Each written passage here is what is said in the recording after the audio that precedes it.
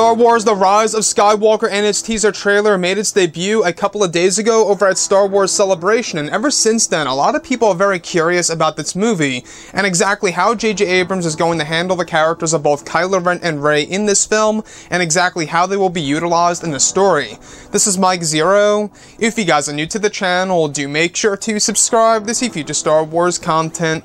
Now, one thing about this movie that a lot of people are really looking forward to seeing is, of course, the lightsaber duel in Episode 9. Now, since The Force Awakens, we haven't gotten a proper lightsaber duel. In The Last Jedi, it was completely absent. We didn't get a real one between both Luke and Kylo Ren, unless you really do count the one in the form of a flashback that was 3 seconds. But other than that, we never really got a legitimate lightsaber duel since, of course, The Force Awakens. And even the one in The Force Awakens, in my point of view, could have been a whole lot better. So I'm really hoping that J.J. Abrams is really going to knock it out of the park with this duel in Episode 9. Now, these past couple of weeks or so, we've been learning a whole lot more about this film, and when it all comes down to one of the concept art descriptions, this is where things begin to get very exciting and interesting for Kylo and Rey.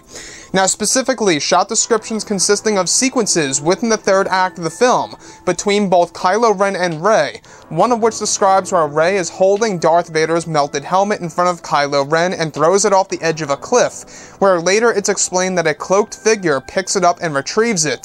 The cloaked figure is likely to be a Knight of Ren protecting the Vader melted helmet. The next goes over Rey using the Force Pull ability and takes Kylo's crossguard away from him, to where the point it's said that he is left without a weapon, but the use of the Force. It's described that Rey is holding Anakin's saber ignited in one hand, where Kylo's hilt is in her other hand, however not ignited, where Kylo eventually uses a short shock of Force lightning similar to how Snoke used it against Rey, throwing her against a metal pole, almost mimicking when Rey hit the tree in The Force Awakens. Another describes Kylo using and retrieving his saber hilt by use of Force Pull, while Rey is getting herself back up, where it's said that they begin to engage in a fast-paced lightsaber duel, where Y-Wings in the background are seen making a bombing run on the trenches of the large battlefield of the First Order headquarters. So I want to go over a couple of parts about all of this, and one of which that really does surprise me. Now, Kylo Ren, we do know that J.J. Abrams is going to make him a whole lot more powerful than ever before in this movie, in order to make him more, I guess you could say, an intimidating villain, if you will, in comparison to how he was used in both The Last Jedi and The Force Awakens. So him using a short burst of Force lightning, similar to what Snoke did to Kylo Ren in The Last Jedi, and how Kylo Ren uses this and applies this in a defense way toward, of course, Rey hitting her against a metal pole, almost giving us a parallel to what was done in The Force Awakens, where Kylo Ren uses Force Push, and she gets actually hit into one of the trees on of course, the planet of Starkiller Base. So what's really interesting about all of this is that this whole entire lightsaber duel so far sounds very promising of what J.J. Abrams is really trying to do here. It really seems like he's trying to make this a newer version of the Anakin versus Obi-Wan Kenobi duel from Episode 3, Revenge of the Sith. And like I said before in the beginning of this video, I feel like that we are due for a proper lightsaber duel. You know, we didn't get one in The Last Jedi, and the one in The Force Awakens could have been a whole lot better. And now that we are back in Episode 9, I think that what JJ really wants to do, since this really is the end of the Skywalker saga, is that he really wants to go at the bang and really do something incredible and amazing that's going to be an emotional roller coaster that's really going to cause a lot of adrenaline for the audience watching this movie.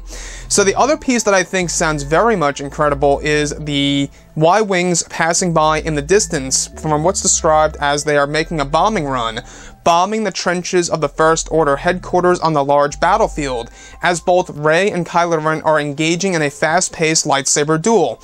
Now, for those of you who did not know, there's a lot of choreography that's inspired from the prequels that will be applied to this lightsaber duel in Star Wars Episode 9, so this duel is going to be very fast-paced. You can expect a lot of backflips and front flips for Rey and Kylo Ren in this movie. We saw a little hint and/or, little tease of this in the actual trailer that was shown about a week ago, where she does that backflip over the TIE fighter. And you can already see what she's capable of right now, that she will be using that and applying those moves into her lightsaber duel against Kylo Ren in this story. So that's one thing to really look forward to is, of course, we're going to have a lot of that prequel trilogy choreography being applied to the lightsaber duel in Star Wars Episode 9. And there's a big debate on whether or not that's a good or a bad idea. You know, using that choreography from the prequels was for the prequels, I agree. But would it actually work for the characters of Kylo Ren and Rey? Would it look right on screen for those characters in a fast-paced lightsaber duel? I think it's going to be fine as long as it's pretty much done in the correct way with the right visuals in the background. I think if they can get that right and pin that down, then that'll be a-okay. Now, the other piece that I do want to go over is what we heard a couple of weeks ago, however we learned something new, is how Rey is holding Darth Vader's melted helmet, and she throws it off the edge of a cliff, and Kylo Ren gets furious, where eventually now it is picked up by a cloaked figure, which is most likely a Knight of Ren in this story. So what do you guys think about all these different sequences within the third act of the film, specifically within the ending lightsaber duel between both Kylo Ren and Rey? And if you guys did enjoy the content for today, do make sure to drop a thumbs up on this video to support the channel. I thank you all so very much for the kind support, and I'll catch you guys next time.